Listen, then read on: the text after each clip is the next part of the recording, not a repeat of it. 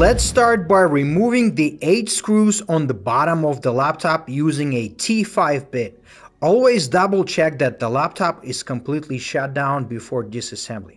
Next, I'll use a plastic pry tool to carefully detach the bottom case from the palm rest. I highly recommend using a plastic tool on the metal bodies to prevent scratches.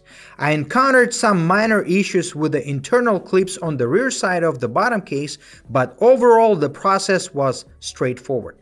To make it easier, I always use my fingers to assist in detaching the case. This gives me a better sense of how much force I needed to avoid damaging any clips.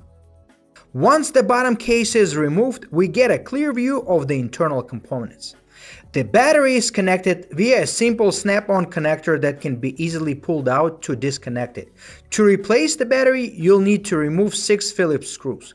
Unfortunately, almost everything except the storage is soldered to the motherboard. There is only a single SSD slot which can be easily replaced or upgraded. However, Wi-Fi card, RAM, and external connectors are soldered, meaning if any of them fail, the repair will be expensive.